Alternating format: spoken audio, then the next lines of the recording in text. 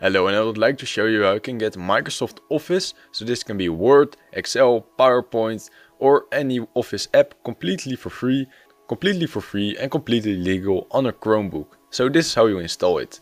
Now what we'll have to do. Now there used to be these apps called Word Online, PlayStation Online, but they are not here anymore. There's only one way to do this right now, and that is to open up our Google Chrome.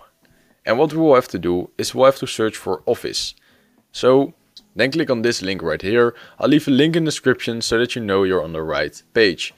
Click on sign in or register if you haven't had an account yet. As you can see, I'm now signed in, and here I can access my Word, my Excel and my PowerPoint.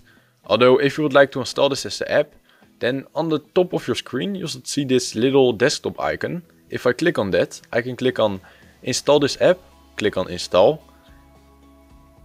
And as you can see, I have now installed the Office app, and let me show you. I can create a new Word document, and it has now been created. And if I ever would like to go to the launcher, I can just search for Microsoft 365, open this app, and then I can access Excel, PowerPoint, Word, any Office app. Basically, that's how you do it. I say thank you for watching, please like, subscribe.